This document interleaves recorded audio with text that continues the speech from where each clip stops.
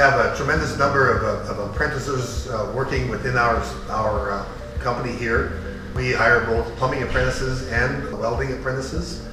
We have a firm commitment to the ITA and training of apprentices, mainly because we want to train young people to have a trade that they can move on with if they're no longer attached to this organization, or if they move out of the area for whatever reason.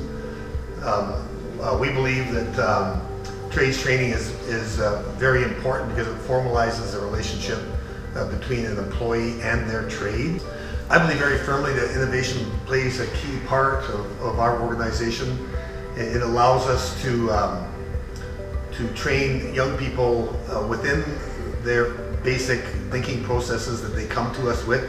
For example, so much of what we do here now is computer driven, and obviously the younger generation understands pictures far better than they would understand what I would refer to as old school technical drawings.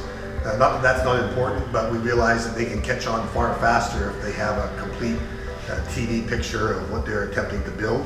So how the lens has helped us around here is we've actually eliminated the drawings and having to go back and forth between the drawings, save time in that sense, and it gets the younger kids that are apprentices into technology earlier so that they can start getting higher and higher in their knowledge of the way plumbing works, the way heating works and all that stuff. It's just kind of a nice little thing. And at Pitt Meadows, we're always trying to do new and innovative things, and that's just something that we've started because we know that it'll give us an advantage going forward, and it's just kind of neat. You're not having to refer to drawings and stuff all the time. You have the model right there in front of you where you're actually working. Everything's exactly where it's supposed to be. So to start, I tried it two different ways. I tried actually having a life-size 3D model kind of put up so that when we were setting our frames and putting the pieces together, it was actually life-size and I could see exactly where everything was supposed to go. Once the frames were set up, we could go through and we marked where all the hangers were supposed to go. I also tried having a small kind of 3D model that was about that big, just sitting kind of in the middle of the workspace that you can turn and flip, and so while you're working there's always a 3D model or a diagram right there when you're setting it up. We look to build a relationship with young employees that hopefully they'll stick around for the long term.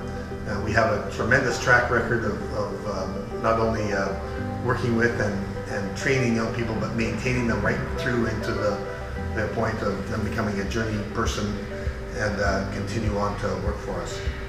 One of the biggest advices I have for any employer that's looking to hire young people is to take the risk, realize that yes, there's challenges, but also there's tremendous benefits from working with the younger generation.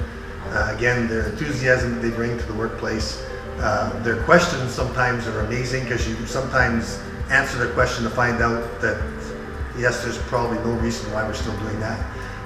But there is tremendous enthusiasm that comes to the workplace when you have a large number of young people.